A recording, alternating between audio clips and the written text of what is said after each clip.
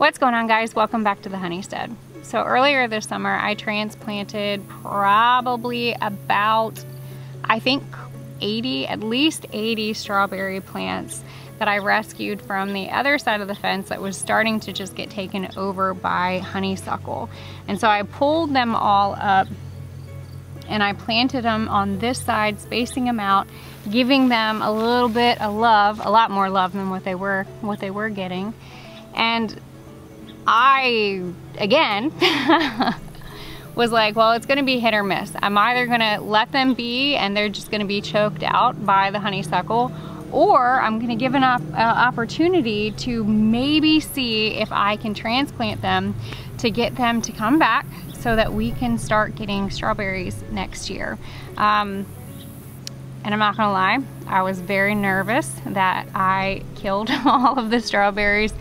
But I came out, I was diligent, I watered them, I checked them. I swore I thought that I was just watering dead plants for a good solid week or two. But I have been excited to give you guys an update, but it looks like all but maybe 5 or 6 didn't take. But this is exciting because this is one thing that we enjoy a lot here on our farm, is eating strawberries. And I had a plan for our strawberries. Come on, Miss Violet, you're gonna come say hi to me. Come on, you can come sit with me. We're getting a visitor. Hi, Violet. Okay, all right. Excuse me, I don't want this. Come here, come on, you can come sit. Move your butt. This is the one thing that I was really excited to be able to do, is harvest a bunch of strawberries, make a bunch of strawberry jelly, and or load them up into my freeze dryer. Well, that didn't happen this year, and that's okay, because you know, there's opportunities to be able to purchase strawberries when you need it. And the other day I went to the grocery store and I bought I believe 9 pounds of strawberries, organic strawberries, at our grocery store.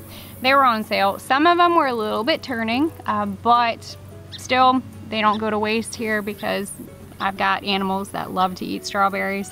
So I sliced them up really thin and I laid them out on our Harvest Right freeze dryer trays, and then I loaded them up into the freeze dryer. Now it took about a good solid, I think, 24 hours. I just went back the next day and took them out.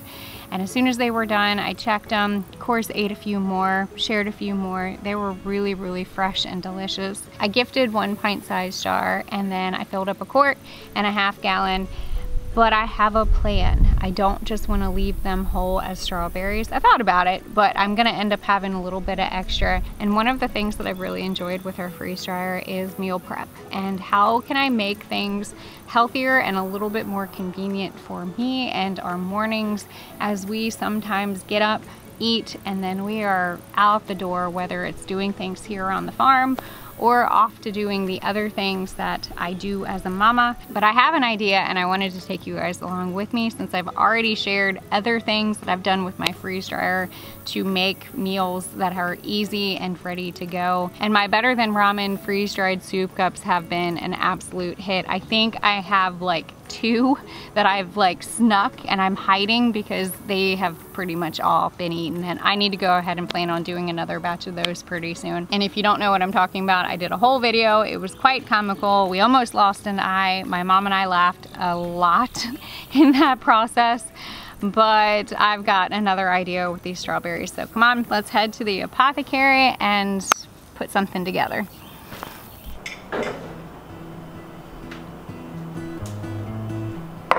So here is what I'm thinking. I'd like to try to make my own oatmeal cups ready to go. Already pre-measured, so there's no question, and you just add what you need. I could probably soak this. I got quick oats, but I probably should have gotten a different alternative oats, but this is fine. Okay.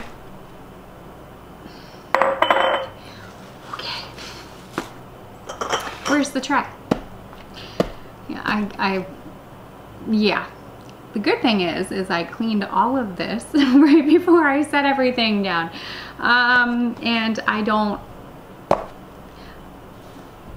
I'm human, I make a mess. That's just what we do. Anyways, okay, so here are my thoughts.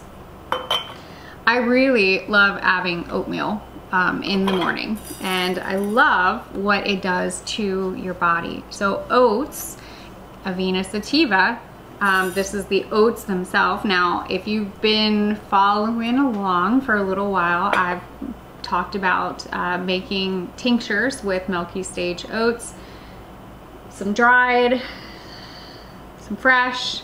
I have some frozen. I've got that video I'll put down below if you're interested in learning about the tincturing process. But we use oat straw quite a bit in tea form. I use my tincture on a daily basis, but incorporating oats into your diet, especially first thing in the morning, is really good for you. It's going to give you all of the minerals that your body needs, and it also is very good for your nervous system as well. So I figured this would be fun to do a quick and easy meal plan, meal plan, for our mornings when we just have to go ahead and, you know, heat something up and it's convenient. These are alternatives. I mean, I know that they already make oatmeal that is strawberry, but I haven't really found one that is not packed full of a bunch of sugar. See, I like my oatmeal, I'm gonna just measure this because it's a half a cup is what I'm going for. I like my oatmeal sweet, but more with like honey, or I've even done maple syrup. There is another one that I was kind of looking at to doing like an overnight oats. Probably wouldn't use the quick oats for that, but you can use like vanilla with that, and that also looks really, really delicious. I figured this would be a fun, quick and easy way for us to incorporate something healthy in the morning that's not packed full of a bunch of sugar. And next year, I'll have my own strawberries to freeze dry, but I'm okay with it. So I'm doing a half a cup of oats. Some of the other things that I've done with our oats is I've used chopped up apple and some maple syrup and a little bit of cinnamon. Oh my goodness. That gives me another idea. I might have to freeze dry apple to do the same thing with the apple and the cinnamon. That sounds like a really good idea. But yeah, so I'm doing about a half a cup, and this should be enough for 12 or 13. So we will see if I don't spill any more, you know, but I'm really good at that. And I don't have a tray in here. I've taken them and they're all getting washed right now, so yeah.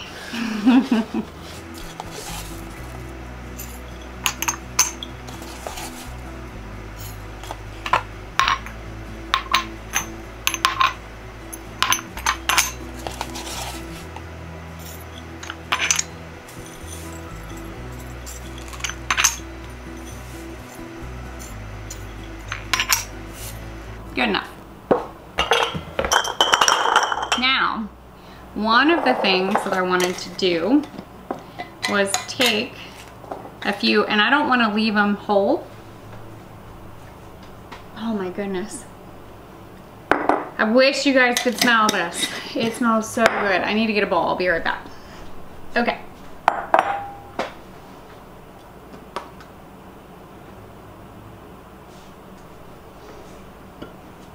I could use this.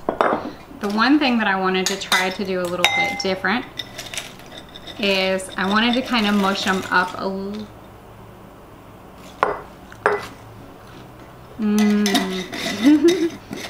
I wanted to mush them up a little bit because I kind of want that powder to be mixed in to make it more strawberry flavor-ish. You guys need to see this. I'm gonna make a mess.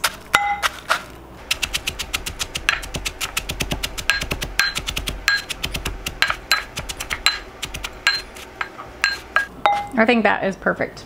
My goal is to measure about 2 tablespoons to each mason jar, give or take. If I have any extra, I'm just gonna go ahead and add it in because it doesn't have to be perfect.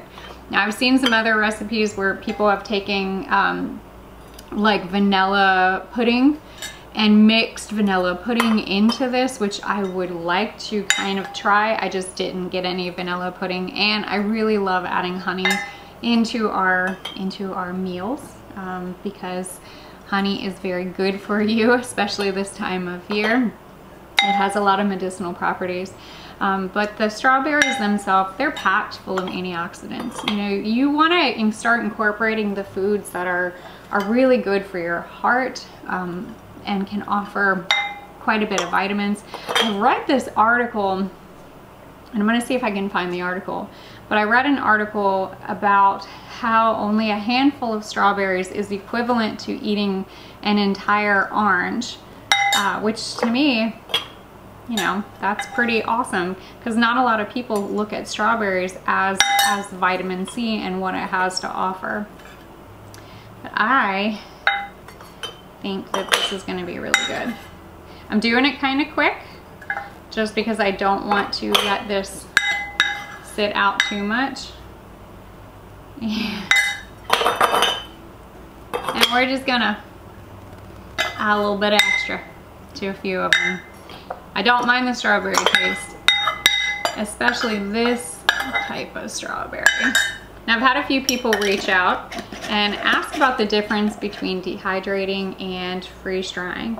In short, the freeze dryer, you can do a lot more. There are so many things that I have done, meals that I have done. We will do like a refrigerator clean out, and any leftovers that we have, I'll load them up. So I might have 4 different meals in my freeze dryer that I can store for up to 25 years. You can't really do that with canning, and you can't exactly do that with dehydrating. The one thing that I value most about having a harvest rate freeze dryer and the means of preservation that I'm able to do, whether it is food that I'm cooking for my family and it's leftovers that I don't necessarily want to waste, or things that I bought at the store because I've seen it on sale, and I am a big bargainer. Like, I will go hunt down and try to find some sales, because why pay full price on something when you know that you can actually get something on sale? The other thing too is the food that I've grown in my garden, or herbs that I've gone out and I've harvested. Mushrooms. I mean, I have chicken of the woods that I found up in the woods last year that is still perfect, which I feel like we need to do that video soon. I think we need to reconstitute some mushrooms that I've harvested and cook them up and show you what they look like, because it's amazing. I mean, these are over a year old and they're still good, but it maintains the majority of the nutritional value as well as the medicinal value. I treat everything that I freeze dried like it's fresh, unless it's cooked, which is great too, because then all you need to do is just add a little bit of water and you're good to go.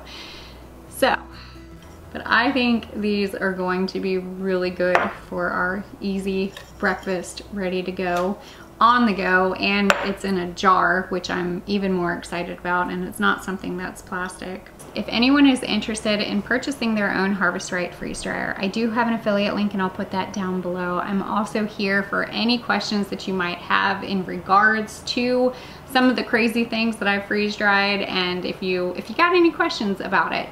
I have a medium-sized one with the Premier pump. They make small all the way up to extra large now, and they'll tell you on each size how much food, how many pounds you can actually freeze dry. I will absolutely be getting the extra large one next, and as soon as I do, that is going to be going right into the barn shop, because I have got some big plans for food and things that we're going to be growing and doing, and yeah. Having this thing has been a game changer on food preservation, but I'm here and I will be happy to share with you guys some of the great things that I've been able to do with it. But as always, don't be afraid to get your hands dirty and learn something out. Bye guys.